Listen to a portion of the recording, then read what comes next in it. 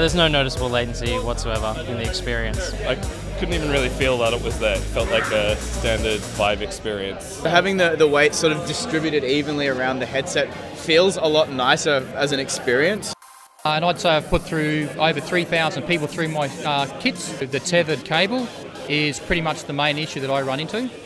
So wireless is really the way to go. Apart from the fact that I didn't have to worry about a cable, I could run around like a maniac. Without cables, we can have people really finely moving around each other, and we don't have to worry about that at all. As developers, that makes things really interesting.